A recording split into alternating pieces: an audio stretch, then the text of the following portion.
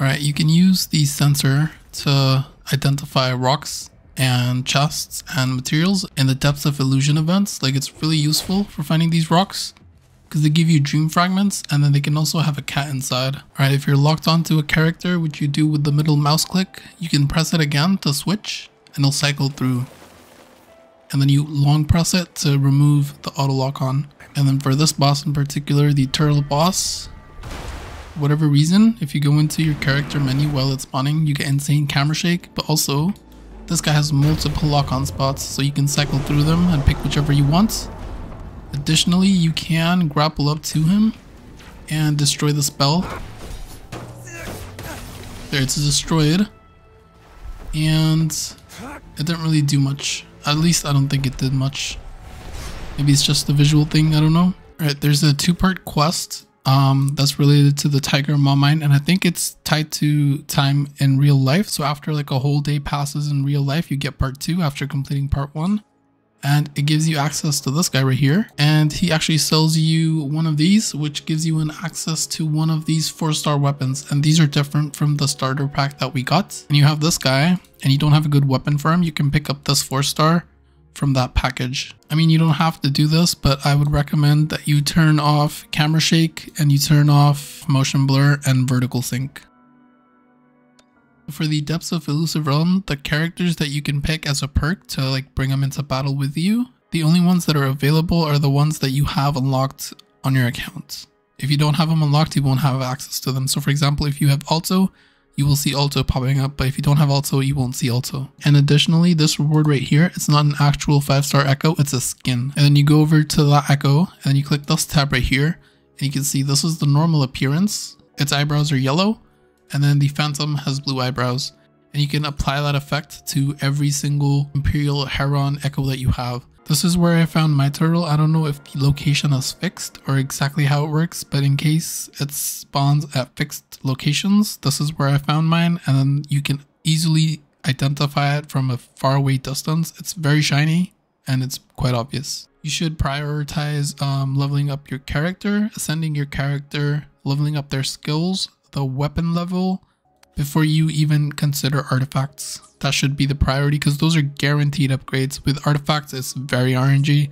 And if you don't believe me, here's an example of how bad the RNG can get. I was trying to farm this turtle with percent healing with the healing set for Verena, and I've gone through and defeated. So there's 1, 2, 3, 4, 5, 6, 7, 8, about 9 rows of these, or almost 10 rows of these. And at union level 30 to 40, you're stuck at data bank level 18. So the drop rate right now is 50-50. And every 5 turtles I kill, I'll likely get 1 echo. So if I have 35-star turtle echoes, that means 30 more were 4 stars. So in total, that's 60 turtle echoes. And since it's only a 1 in 5 chance to drop, I'd multiply that by 5, which is 300 turtles. I killed 300 turtles and I still haven't gotten the right stat. The RNG is horrendous. Early on, you're only going to need 2 main units. You don't even need 3 teams. Like, you're not even going to get into that until way later. So for me, I focused on this guy. So he's one of the guys I built, and the other person I built was the MC, who in Havoc form is absolutely crazy. Like, the burst does insane damage.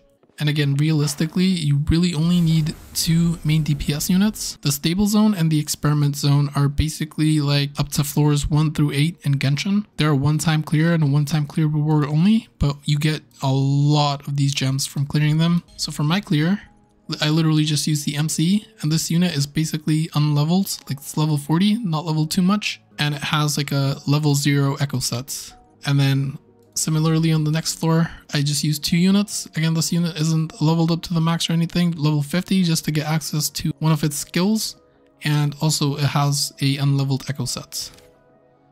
And then I also gave Hazard Zone a try. This one resets in 11 days. Even if you do have 3 teams, I doubt you will be able to defeat some of these enemies. These guys are level 100 and you're probably going to be capped at level 60 for now.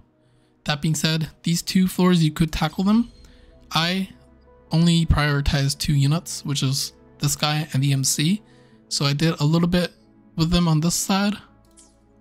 And then I did a little bit with them on this side. Unfortunately, I was not able to 3-star this one. Another trap that you could fall into is trying to get 3 5-star units. So for me, when I pulled on the beginner banner, I got my Electro main DPS, and then I used the free 5-star selector to get the healer. And instead of wasting 70 pulls on this banner, what I should have done was done 70 pulls on this banner. That way I can guarantee a 5-star weapon for my main DPS unit early on. And that would have made my account like 100 times better. But again, if you don't care about weapons and you care more about character variety, then you can forego that and just go for the third 5-star unit. It just depends on you. But I personally think you should go for 2 5-star units, and then the 70 pulls that I spent on this banner, I should have done on this banner. Okay, I've been playing the game fairly casually, except for grinding out the turtle, which I would just have the game open in the background and just do that whenever it spawned. Other than that, like, I'm already level 20, although I can't claim it until the next ascension. That being said, I've mostly just relied on just re-rolling through this way. So there's a 50% chance I get a purple and a 50% chance I get a 5-star. So like this, for example. And that really made it so much easier to farm the data bank EXP. All I would do is anytime you're exploring, make sure you kill any enemy that you see, especially if it's non-human. Because there's a good chance you might get, there's a 20% chance it'll drop an echo, and over time it'll build up a shit ton. And even if you're just playing casually like me, you get a absolute shit ton of gems. So for example, I only have 48% exploration, 22%, 29%, 43%, 38%, 29%, 29%. So I haven't done a whole lot. I have done all the quests, well, at least most of them, but they slowly keep popping in. And then additionally, even though you might think you've done all the quests, a lot of them don't appear unless you're near them. So if I teleport over to the city, it'll show a ton more side quests that I have available that I haven't done. So now if I open the map, as you can see, all of these quests popped in, including this one, which looks like a main quest, but I haven't done it. I haven't been grinding absolutely crazy. I've been playing it fairly casually, and I am currently Union level 32, almost 33. Yeah, I have 65 pulls on the events banner, 20 of which were free. So 45 pulls with gems, which is 7,200. And then on top of that, I have 7,500. So that's very close to 15,000 gems. So you get a lot of gems in this game. I can easily pull and get a 5-star right now. Last thing I want to touch on is parrying. Initially, I thought it was a bit unfair, but a lot of times you get locked into animations. So for instance, I got hit there, I get locked into a recovery animation, which prevents me from parrying. But also, most of these bosses have a set pattern that you can follow. So this guy will just walk. This is a free opportunity to hit him, and then he'll chain it into 3 parries. Here we go. First parry, and then second parry, and then third parry. And after that, you can hit him, and he'll either walk or do a wave attack. And that's just a free opportunity for you to just go crazy on him. Well, I stance broke him that time, but also in between each parry, you can do 2 auto attacks and still have enough recovery to get the parry off on the next attack. So once he gets up, he'll do his parry thing. All right, so for this guy, his pattern is parry, auto, auto, parry, auto, auto, and then third parry, auto, auto, auto. I don't want him to die. I'm going to reset him and come back. So pretty much each boss has a set pattern that they follow. Once you learn that pattern, it's very easy. For this guy, it's parry, auto, auto, parry, I missed, auto, auto, parry, auto, auto, and then he'll walk or do the wave attack. You dodge into this, and then auto, auto, auto. Now he'll either go into a walking stance or a parry stance. So he went into a walking stance, that's more free hits for you, and then he'll go into a parry stance. Auto, auto, parry, auto, auto, and then you could do the third parry, auto, auto. And that's pretty much his pattern. He'll either, in between the parries, he'll either go on a random walk, he'll just start walking sideways, it's a free opportunity to hit him, or he'll do the wave attack, which you can dodge into and damage him. And sometimes he'll throw a double circle attack, which I don't know if he'll do it now. It might be a halfway transition attack. Let me see if that's the case. All right, so now he should be in his second stage, I think, and he should have an additional attack, which is like a circular wave that you have to dodge, and it comes out twice. Hopefully he does it. There we go. That's 1. That's 2. That's like his phase transition move, if you will. And I think that's all the patterns he has at level 60, or level 55 rather. Again, each boss has like their own patterns that you want to learn and master. The only move you want to be careful about is like its big explosion, but he does that in phase 2. So he's a swipe. That's a single swipe, and you have a window of opportunity to attack. This is a dive down. That's also fairly easy to dodge. Another opportunity to attack him. This one is he'll pull you in. Or actually, he's not doing it right now. Alright, he's just being weird. Now he'll pull me in. Now you can dodge it from the front, or if you get behind him, he'll completely not do the move at all. So that just cancels the move straight up. I think this is 4 swipes. 1, 2, or 2 swipes. He'll eventually add like a slam down to that. And that's his like runaway move. Alright, he's gonna pull me in.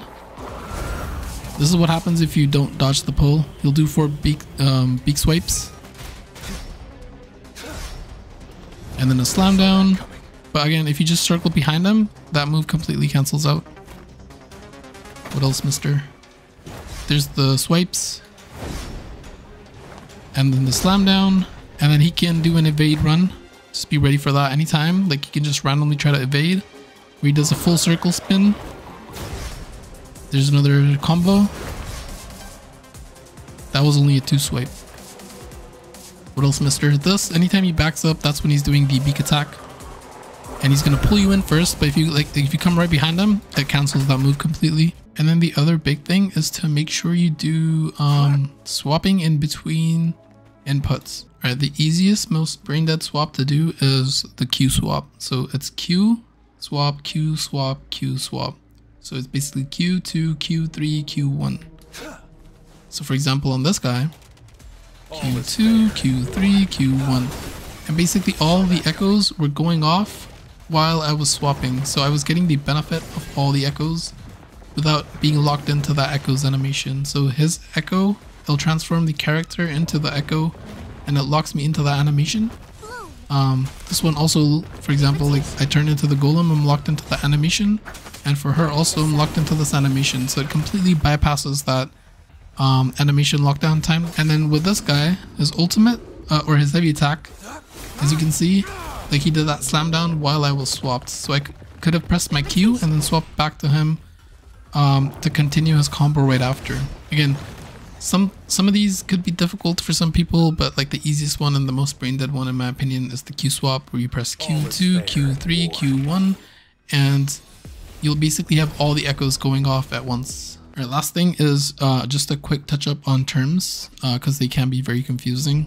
So all these terms are here. This is your basic attack. Resonance skill is your E skill. Forte circuit is whatever you can perform when this bar is full or half full. Resonance liberation, which is your ultimate or your R key. Intro skill is anytime you swap into a character when they're ready, they'll do an intro skill. That's when they're entering the battlefield. And then outro skill is when they're leaving the battlefield. This bar right here, down here, this is your outro skill bar. So you can prepare this even outside of combat. So if you look, it's slowly filling up. Once this thing is filled and I swap, my character does an outro skill. These characters will light up during battle, which means their intro skill is ready. So when you swap to them, they'll do an intro skill. Again, I don't know why they use such confusing terms, but they did. It is what it is.